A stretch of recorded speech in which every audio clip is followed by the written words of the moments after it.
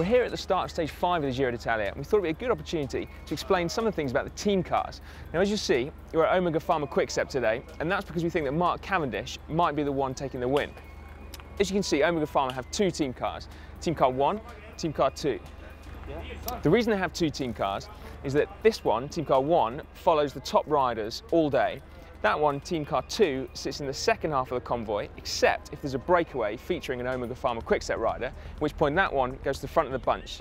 In the mountains, however, it's normally Team Car 2 that hangs back with the riders in the gruppetto at the back. So these numbers on the back dictate what number the team car sits in the convoy.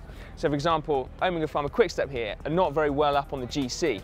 So they're number 16 in the convoy, whereas the team with the pink jersey, the Maglia Rosa, will have Team Car 1.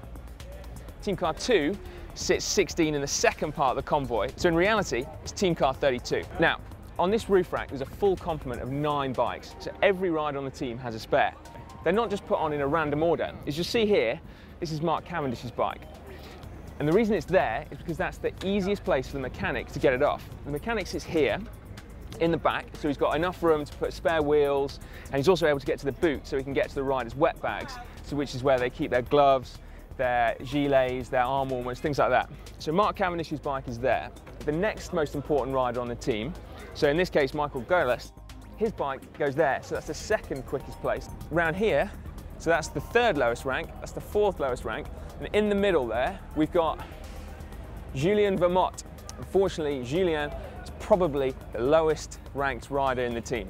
He's not going to get a spare bike in an emergency. He's going to be the one that gives up his wheels for Cavendish, he's the one who gives up his bike, depending on who needs it. If you come close here, you'll see that name there. Now, Leo is a Belgian guy that makes every single roof rack for virtually every single team in the pro peloton. They all look exactly like this. This is a particularly nice example of a roof rack. As you can see, he's embossed his name in there. Now, Leo's been doing this for a long, long time, and he actually has his own private museum of bikes and jerseys from the pro peloton. So he's a pretty cool guy.